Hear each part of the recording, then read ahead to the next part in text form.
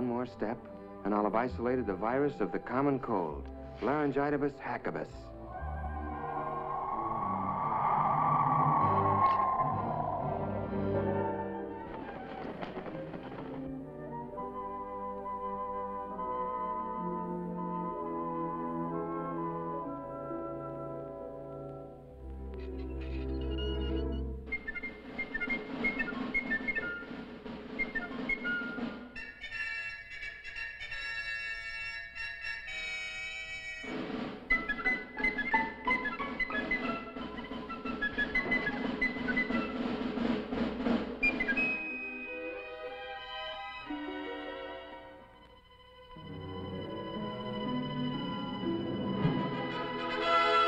Elodium Fosdex, check. Anti-proton ballast, check. Prepare afterburners for blast off.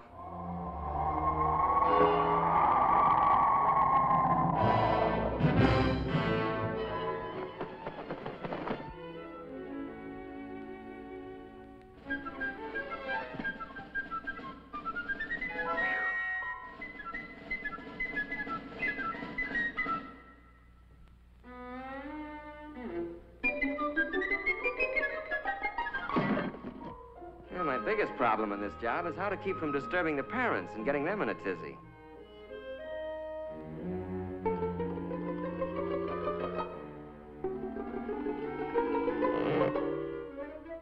Rock-a-bye doggy in the treetop, when the wind blows, the cradle will rock.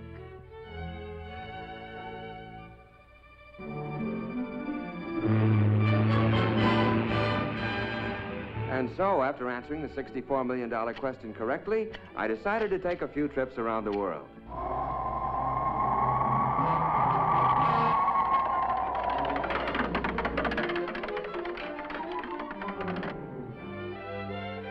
About time we threw a little light on the subject.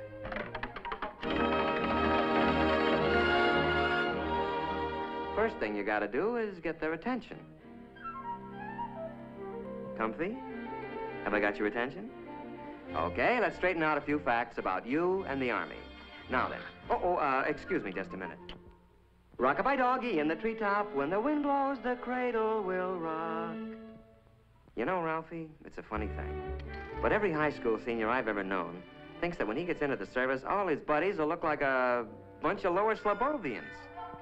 Of course, there's always one exception. You. Actually, they're going to be pretty much like the guys you're graduating with.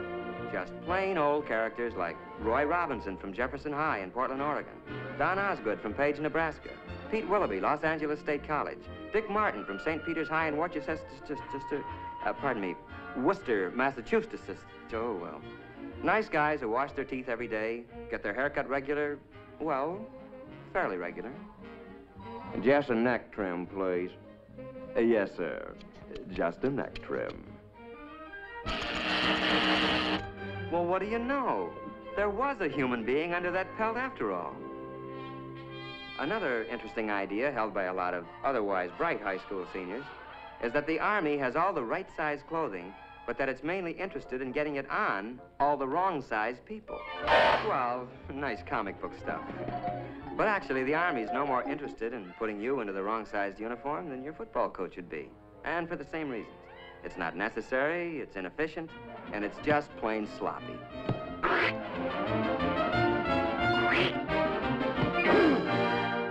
In other words, you'd be pretty useless to yourself or the team. You know, according to some comic strip artists, our friend here, is the kind of non-com you find in the Army. The way they tell it, basic training's supposed to be nothing but KP, obstacle courses, and being chewed out by a bunch of sadistic sergeants. Hey, hold up! Arm! Hoop! Arm! Arm! Arm! Arm! Arm! As a matter of fact, the Army's not about to use inefficient comic strip non-coms or officers any more than it would use outdated or inefficient weapons. No, the non-coms you're going to get acquainted with in basic will be very capable guys, and they'll be there for just one reason. To help you. You'll get to know men like Paratrooper Sergeant Mike Culhane, Master Sergeant Johnny Broderick from Okinawa in Korea, Corporal Tommy Webster, a high school senior when you were a junior, Sergeant Rod McCullum. He carries the Congressional Medal of Honor. Look, as long as we're on the subject, let's take a look at basic training and find out what it's really going to be like.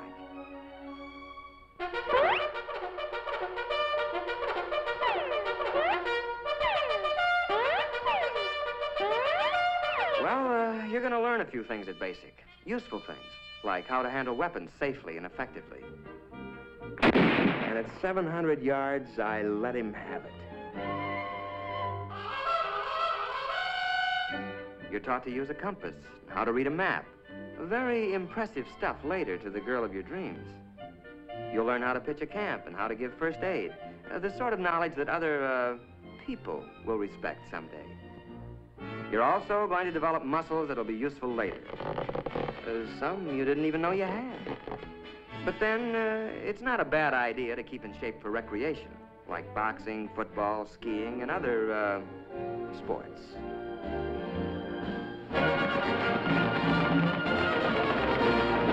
You're going to learn to snap a salute to all officers. Now, where'd that custom come from? Well, the way I heard it, the only way one knight could recognize another knight under those cast-iron tuxedos was to lift his visor.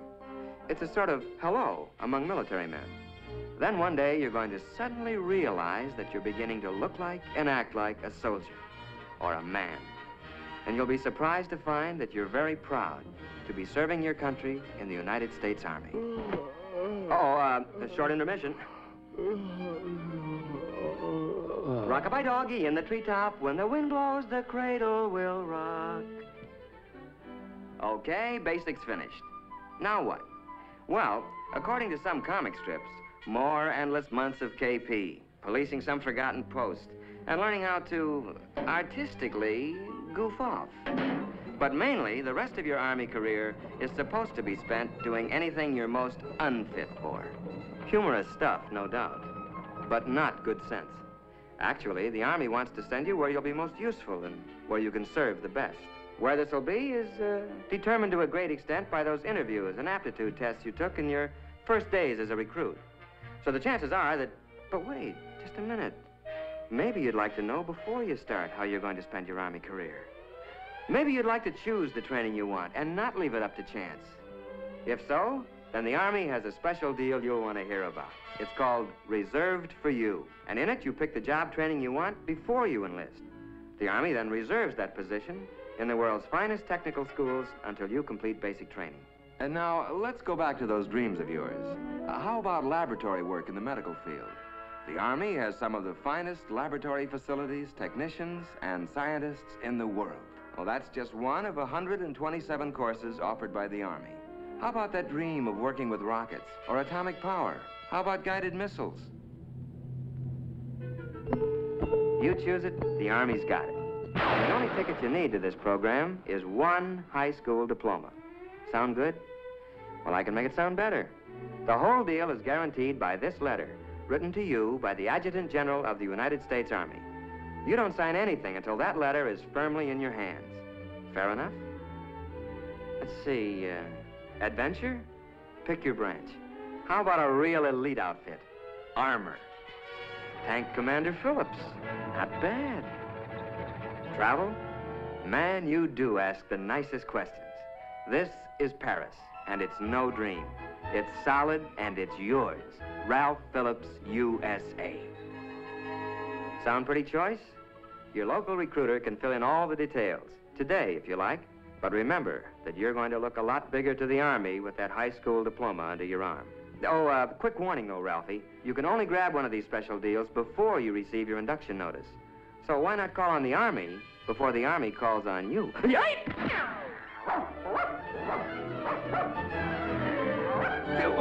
What's the matter with you? You gone nuts or something?